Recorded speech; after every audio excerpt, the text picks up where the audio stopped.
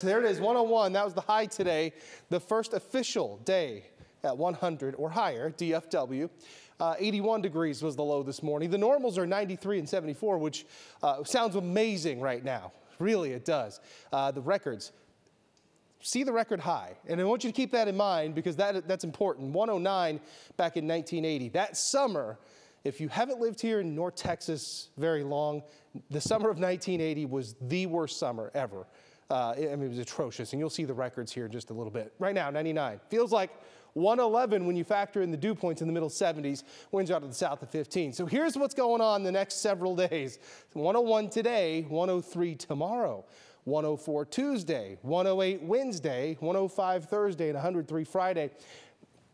Here's the thing, the humidity will go down a little bit. So heat index values are going to bounce around 110. Even though we're at 103 and 104, humidity will be a little bit lower. So we'll see heat indexes around 110. Heat indices, sorry English teachers. Wednesday, not heat indexes, 110 Wednesday, 108 Thursday, 107 Friday. So it is going to be miserably hot over the next several days. Now, right now, we only have a heat advisory in effect until Monday. So what happens is these are only issued about 24 hours in advance.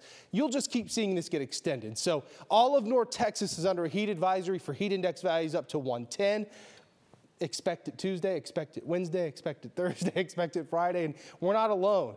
Practically the entire state under some sort of heat alert, an excessive heat warning from Midland down to Big Bend over to Houston, parts of central Texas. This is Monday. The Panhandle, though, somehow doing all right, farther north.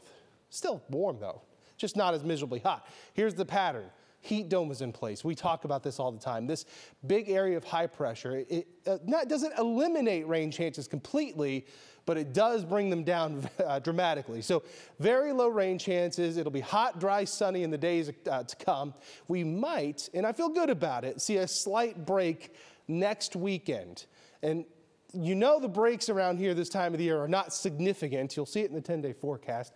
And a quick note, see these thunderstorms blowing up here in Arkansas, and parts of Oklahoma eventually.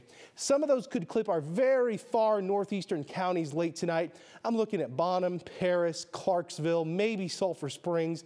There could be a thunderstorm tonight, and if there is one that passes by, it could be severe. Level 1 marginal risk for Sherman down through Mineola. Level 2 slight risk for Paris and Clarksville. Again, that's overnight tonight.